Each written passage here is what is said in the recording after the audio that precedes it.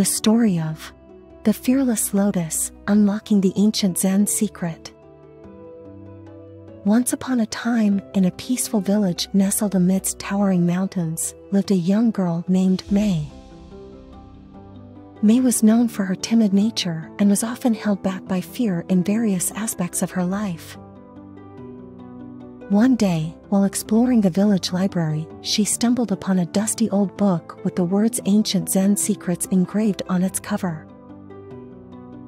Intrigued, May began flipping through the pages until she came across a chapter titled The Fearless Lotus. It revealed an ancient Zen secret to becoming fearless in life.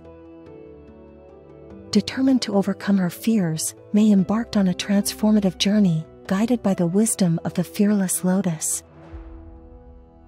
Her first step was to seek the wise old monk, Master Wu, who resided high up in the mountains.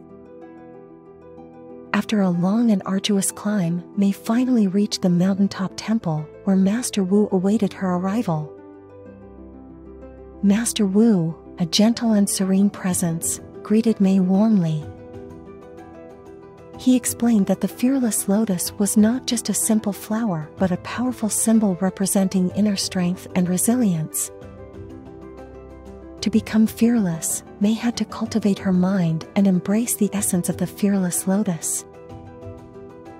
Under Master Wu's guidance, May learned various ancient Zen practices. She discovered the power of meditation, which allowed her to quiet her mind, observe her fears, and find a deep sense of inner calm. Through mindful breathing, May discovered the ability to let go of negative thoughts and embrace the present moment with courage and clarity. Next, Master Wu introduced May to the art of self-reflection. May embarked on a journey within, exploring her fears and understanding their roots. With each realization, May grew stronger and more determined to break free from fear's grip. As May continued her training, she encountered different challenges designed to test her newfound courage. She faced her fear of heights by crossing wobbly rope bridges, conquered her fear of the dark by navigating through pitch-black caves, and even confronted her fear of public speaking by sharing her thoughts in front of the village community. Throughout her journey, May discovered that being fearless didn't mean the absence of fear, but rather the ability to face it head-on. She realized that fear was a natural part of life, but it didn't have to control her actions or limit her potential. With time, May transformed into a fearless young woman, radiating confidence and inspiring those around her. She became a beacon of light for others who sought to overcome their own fears. Through her experiences, May learned that true fearlessness came from within, nurtured by self-belief, acceptance, and the unwavering faith in one's own abilities.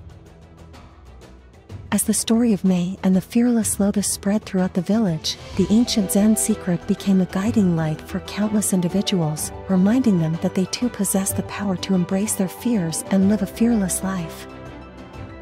And so, dear kids, may you remember the tale of May and the Fearless Lotus, and may it serve as a reminder that within you lies the strength to conquer your fears, embrace your true potential, and live a life filled with courage and joy.